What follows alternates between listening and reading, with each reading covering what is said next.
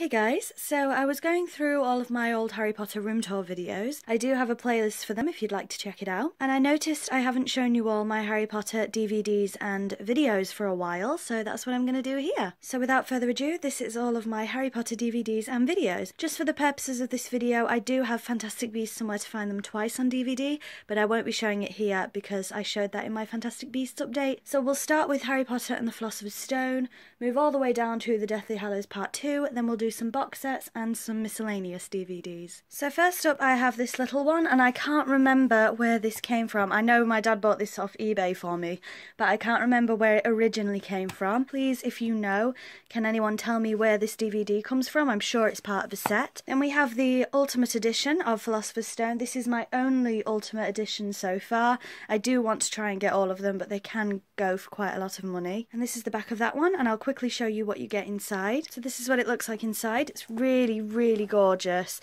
You've got all these nice pictures. Oh, I love it so much. So you of course get the DVD inside, and I think there's quite a few discs. You also get this book, Creating the Creatures of Harry Potter, which is really, really cool. It's concept arts and things. And finally you get some limited edition cards. So we have Harry Potter, and that's what it looks like on the back, and McGonagall. Then I have Harry Potter and the Philosopher's Stone on VHS tape, Harry Potter and the Sorcerer's Stone, which is an American import, obviously we call it Philosopher's here.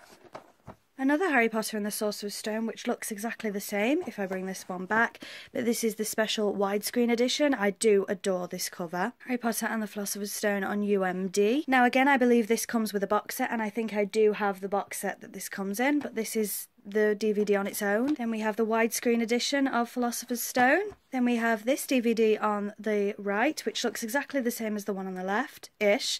However, if you flip it round, this also has Harry Potter and the Chamber of Secrets on it, which ties in nicely to the next part of the video. And I also have another double disc just here, which, in my opinion, looks like a copy, to be fair, but it's actually not.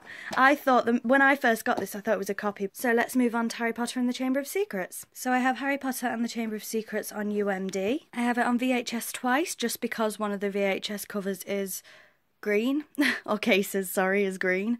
That's literally the only difference, I think. And I have the widescreen edition of Chamber of Secrets, so I don't have that many Chamber of Secrets on their own. Next up, Harry Potter and the Prisoner of Azkaban. So I have the UMD of Prisoner of Azkaban, and the 2-disc edition of Prisoner of Azkaban, and that's the only 2 standalone DVDs I have for Prisoner of Azkaban. Then I have this Harry Potter Years 1 to 3 6-disc DVD set, which of course contains Philosopher's Stone, Chamber of Secrets, and Prisoner of Azkaban.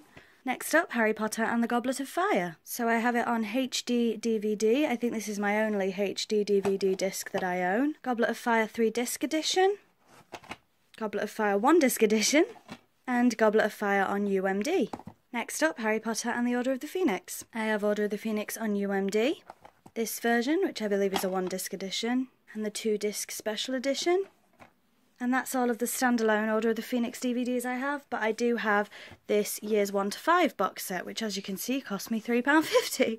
And it's got, of course, Philosopher's Stone, Chamber of Secrets, Prisoner of Azkaban, Goblet of Fire, and Order of the Phoenix. Next up we have Harry Potter and the Half-Blood Prince, and I have quite a few DVDs for this for some reason. We have the 2-disc edition, the Blu-ray, the 2-disc edition again, but with Ron Weasley and Fenrir Greyback. This is a very battered copy. It's all horrible and icky, so I need to get a new one of these. The UMD, the 2-disc edition, which I've just realised is exactly the same as this one, right? So I'm trying to figure out why I have 2. Let's check the back. I think they're exactly the same. Let me have a quick check.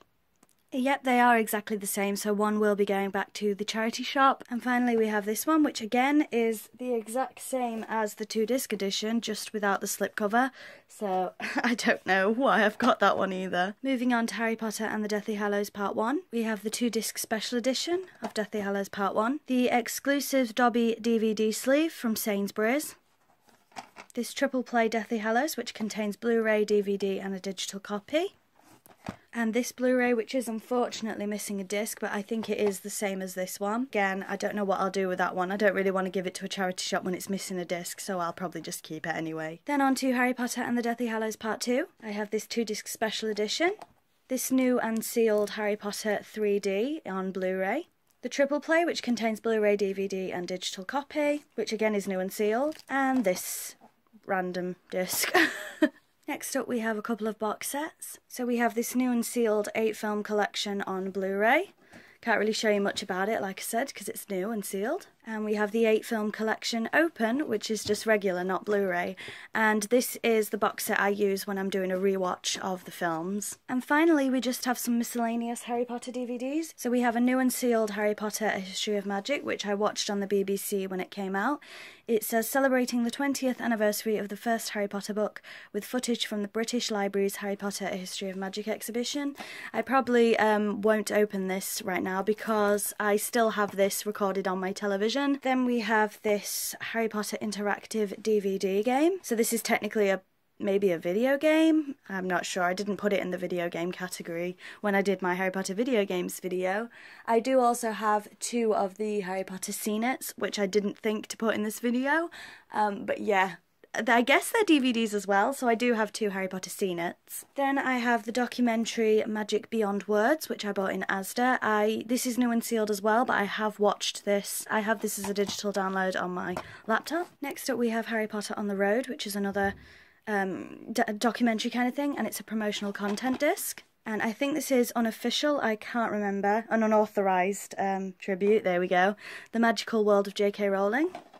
I can't remember watching this, so I'll have to give it a rewatch, but it is unofficial. And finally I have this Wizard CD-ROM, which I'm not quite sure what it is. Well, it includes games, puzzles, printouts. I don't think it's an actual DVD, it's one of those things that you put on your laptop years ago. I remember these, and you get like posters and things like that. So that's all of the Harry Potter DVDs and VHS tapes I own, apart from, of course, Fantastic Beasts and Where to Find Them, and the 2 Scenets that I forgot to show you. So thank you very much for watching. I hope you enjoyed. If there's any more Harry Potter collection bits you'd like to see an updated video for, then please let me know. I'll see you all soon. Bye bye.